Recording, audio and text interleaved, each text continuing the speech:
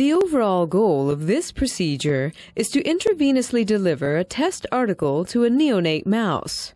This is accomplished by first identifying the 1 to 2 day old mice to be treated. The second step is to prepare the injection materials. Next, the injection is performed.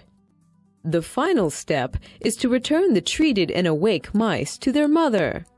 Ultimately, a downstream assay is required to determine whether the test article had the desired effect. Generally, individuals new to this method struggle most with identifying and targeting the appropriate vein.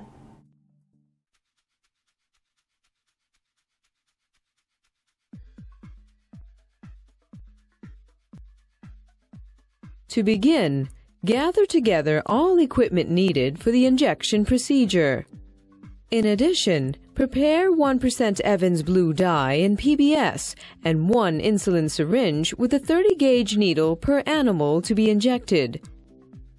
Next, remove the dam to a separate cage while manipulating the pups. When ready, place a single pup directly on wet ice for 30 to 60 seconds to anesthetize. Do not leave the animal on ice too long due to the risk of hypothermia-related complications. While the animal is on ice, load a syringe with 30 microliters of Evans blue dye. When the animal is fully anesthetized, confirmed by lack of movement on the ice while still breathing, move it under the microscope. For a right-handed injection, place the animal's muzzle to the right. Place the left index finger on the muzzle and the left middle finger caudal to the earbud so that the earbud is between the index and middle fingers.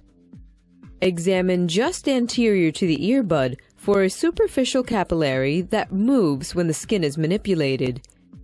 This capillary is not the target. However, identification is important for temporal vein identification. Next, locate a dark shadowy vein inferior to the capillary that remains fixed regardless of skin position. The temporal vein appears shadowy, runs dorsal to ventral, and feeds into the jugular vein. Enter the temporal vein with the needle bevel up. If correctly inserted, it is possible to view the needle bevel fill with blood through the skin.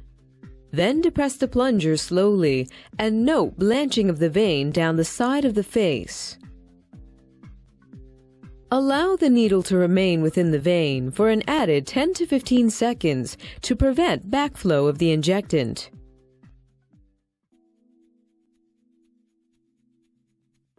After a proper injection, the pup should turn blue almost immediately.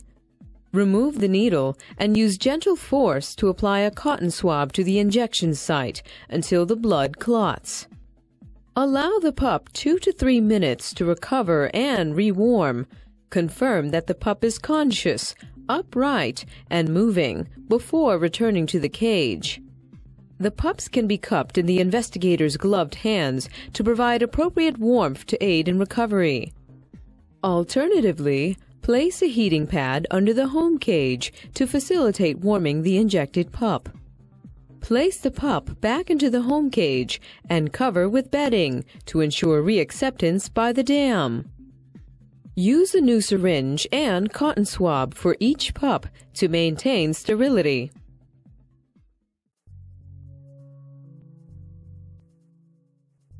Following neonate intravenous injection of AAV9 encoding GFP, transgene expression is seen throughout the brain, including the anterior striatum, as well as the pons and cerebellum. GFP expression is also detected in the spinal cord and is seen in both spinal motor neurons and dorsal root ganglia neurons. GFP immunofluorescence is detectable in the adult mouse heart and liver following neonatal intravenous injection of self-complementary AAV9 GFP.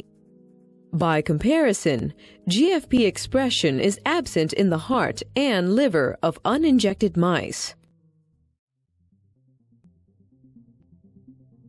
Once mastered, this technique should take 3 to 5 minutes per animal.